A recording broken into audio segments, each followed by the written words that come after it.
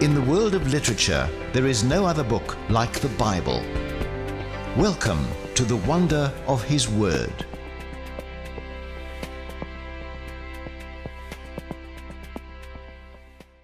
Good to have you join us again for this presentation.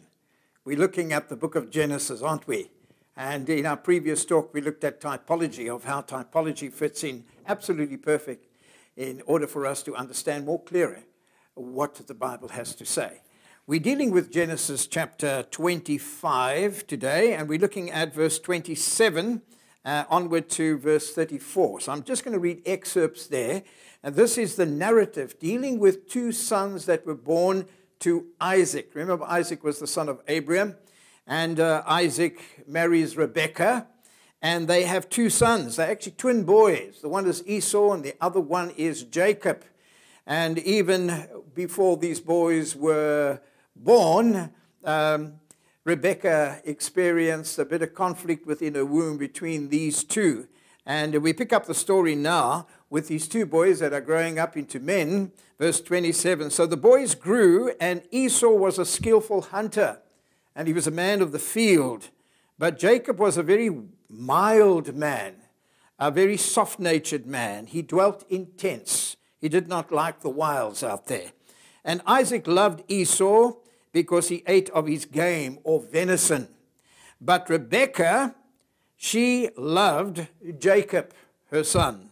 Now Jacob cooked a stew, and Esau came in from the field, and the Bible says he was weary, he was tired, he was exhausted after a day of hunting. And Esau said to Jacob, please feed me with the same red stew that you have. Some of the interpretations or translations of the Bible is a pottage as such. It was a very thick soup that they would make in those days with special lentils in it. And he said, I'm weary, I'm tired, I'm exhausted. Therefore his name was called Edom. Edom, which is a word that originates from the fact that Esau was a man that was very much interested in his own personal appetites. And therefore he was more conscious of his needs than what God wanted him to do. And the Edomites were a nation that stemmed from Esau. However, it goes on. But Jacob said, sell me your birthright this day. And Esau said, look, I'm about to die in any case. I'm absolutely exhausted. So what is my birthright really worth to me? Give me of the stew. And then Jacob said, swear to me as of this day that you will give me your birthright. So he swore to him, and he sold his birthright to Jacob. And Jacob gave Esau bread and the stew of lentils, and then he ate and drank and arose and went his way. Thus Esau despised his birthright. He despised his birthright.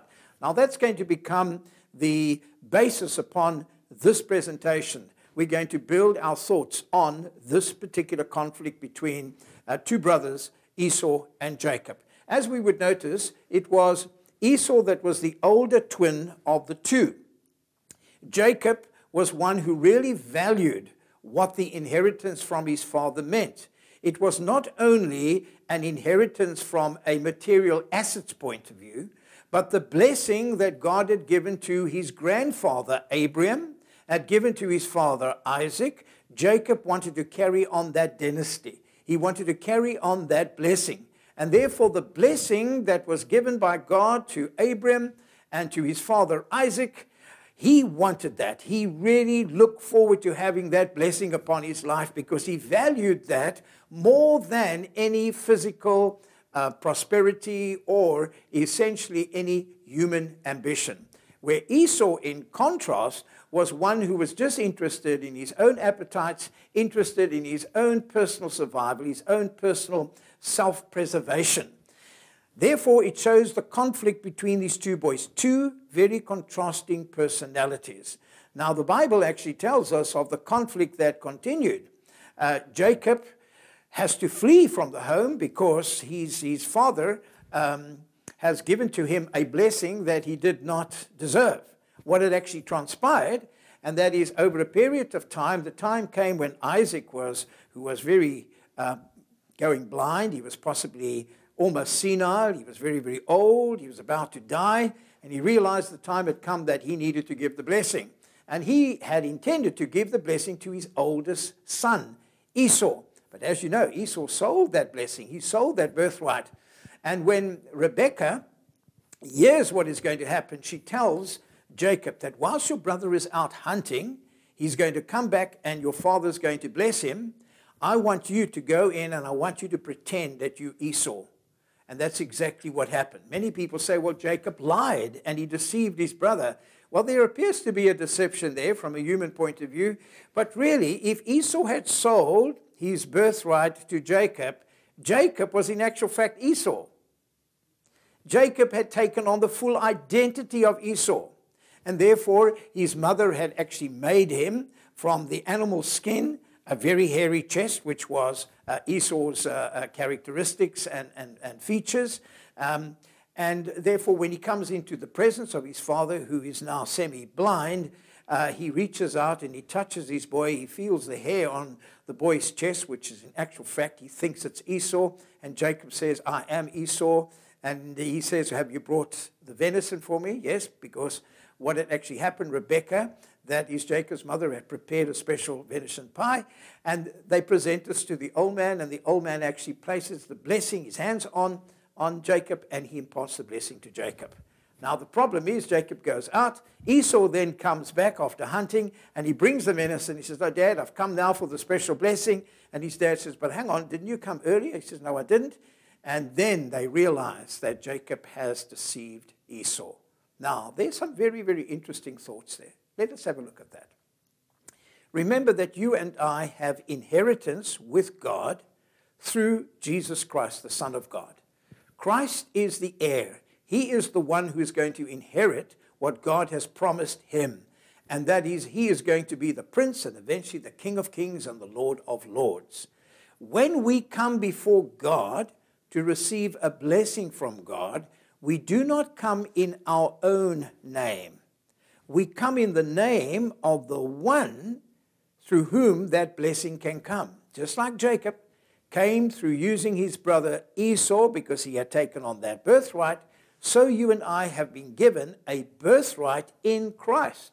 That when we come before God, we can come before God on the merits of his Son, the Lord Jesus Christ. So here we see again what is concealed in the Old Testament is revealed in the New Testament. In the book of Romans, chapter 8, the Bible actually tells us, actually chapter 9, Romans chapter 9, it emphasizes the following fact, that Jacob have I loved and Esau have I hated. God hated Esau? What that really means is a preference. The word hate is a very strong English word. But in the Greek here, it is basically speaking about preference. I have loved Jacob, and I have resisted or despised Esau. Why? Because the spirit of Esau was one that only valued material, physical things. Jacob valued the spiritual blessing that God would impart.